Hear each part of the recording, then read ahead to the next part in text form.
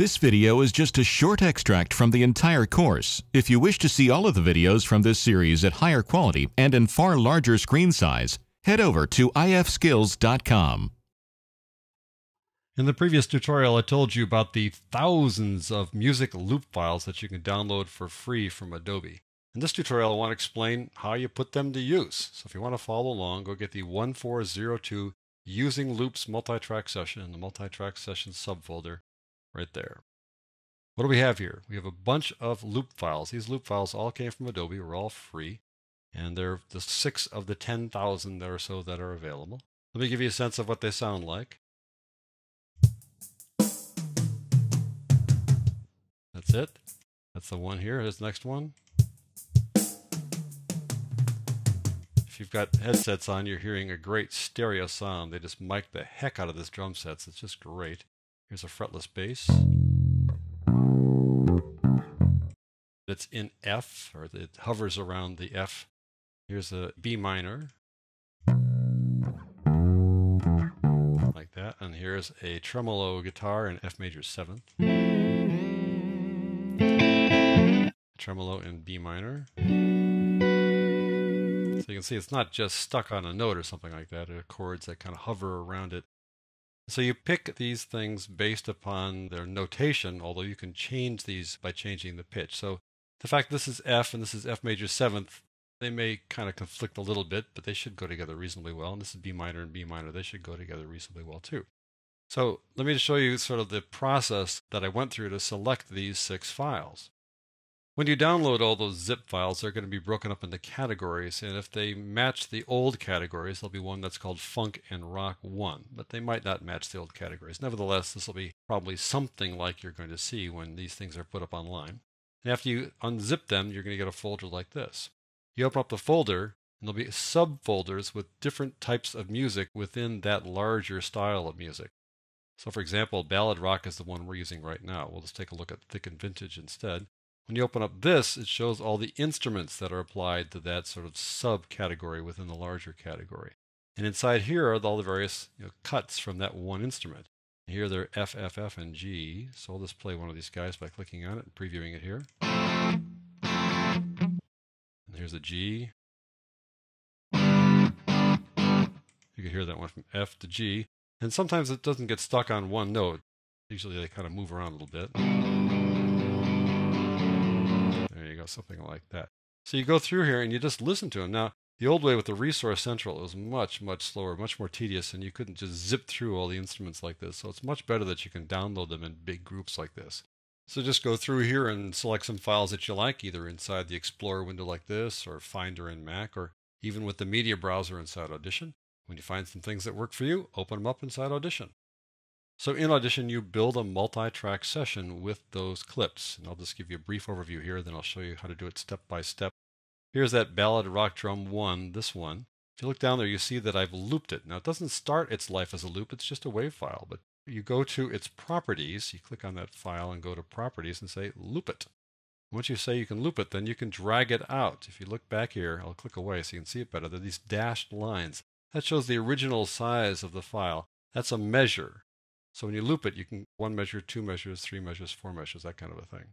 So I've got that Ballad Rock Drum 1 there, several measures, 1, 2, 3, 4, 5, 6. And then I've got the other drum here for 2 measures and then back to the original one. And you can see that I looped it as well. But you'll also notice that it has a percentage here. I stretched it to have the measures line up with the other clips. Here I added the fretless bass in F as a solo with the drum. Then I added the B minor version of that bass. So we go from F to B minor. And down here I add the B minor version of the tremolo guitars. So they pretty much line up. So I've got the drum and then the bass and then the guitar all coming in one after the other. It sounds something like this.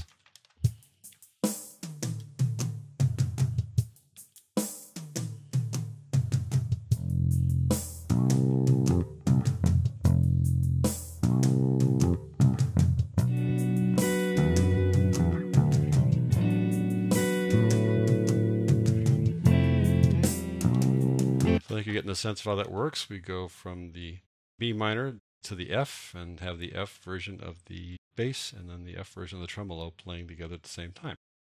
So let me walk you through this process. We'll go down here and we'll start with the drum. take the ballad rock drum 1 there and put it on this track. I'll solo the track. You can see that that's how big it is to begin with, and it's not looped. So I just click on it to make it active and say, let's loop that guy. I want to bring it out, let's say, some number of measures. I'll bring out 6 measures. 1, you can see the dashes there amongst all the other lines. The other lines are beats. 4, 5, 6 right there. There's 6 measures. So now I want to bring in the bass. So I'll bring in the bass. I'll start off with the F major. I'll bring it in after 2 measures, right about there. You can see that they'll line up there more or less to that other measure there. I'll loop it after I solo it. So I'll click on loop to make sure it's loop 2. See the little loop icon appears there. I drag it up for 1, 2, let's say, 2 measures. How about that? Just 2 measures. If you're looking, you see there's the dash there for that measure. It doesn't quite line up with that one. If I pull this a little bit farther, you see this a little bit past. So they don't quite line up. So I can either stretch this one or shrink this one. Either way to try to line them up. The old way, I could have just said, line them up. Tell them how many beats you want to have and what rhythm you want. It would just do it automatically. Here it's manual, unfortunately, but that's just the way it goes. So I just drag the stretch area here and slide it over a little bit, and notice how it snapped right there. So I got those measures to line up just fine. Now I'm going to trim it so it just has those 2 measures. Now I'll bring in the A minor version of this bass guitar, put it up against there, and I'll see how it works. So I'm going to stretch out a little bit where I can see the measure marker. Oh, doesn't work because you got to loop it first, right? There you go. Now we'll stretch it out and look for that measure marker. You can see it right there. Pretty much lines up. I think it'll be fine, but we're going to let it go for the time being. It might need to be changed a little bit. Now I'm going to bring in that guitar. We'll bring in the B minor guitar right here. Put it down right below this one. And we'll stretch it out too after we solo it and loop it. We'll bring it over another measure there. So it's split up into 2 measures versus the bass, which is split up into only 1 there. They do line up, so that lines up pretty well there. So this is what we got. Let's see how it sounds.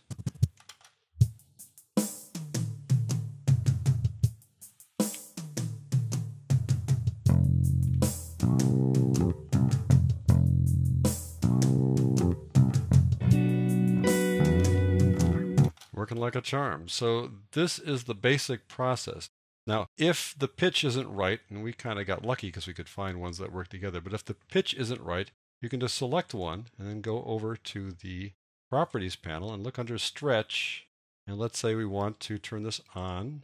We'll put Rendered on because when you do stretch these guys or change the pitch, Rendered will give you a higher quality with these things. And the music, it's a pretty good idea to render it because it'll sound better. We want to go and change the number of semitones. So if I want it to go up, let's say from B to C, it's 1 semitone. If I wanted to go from B flat to C, it would be 2 semitones. Let's have it go up 3 semitones just so you can hear the obvious difference here. I'll just hit tab on that one. And it's applying that pitch change to it. I'll just solo it. Turn these guys off like that. And turn this other one off so we can just hear it in isolation. So you can hear that we changed the pitch. I'll undo that by going Control-Command-Z. So you can always change the pitch using the clip stretch property over here in the Properties panel.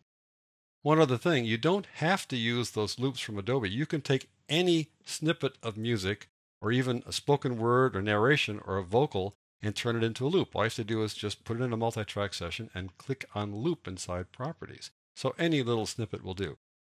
So I hope you have a sense of how much fun this can be. Yeah, it can be a lot of work too, but the rewards, I think, are worth the effort.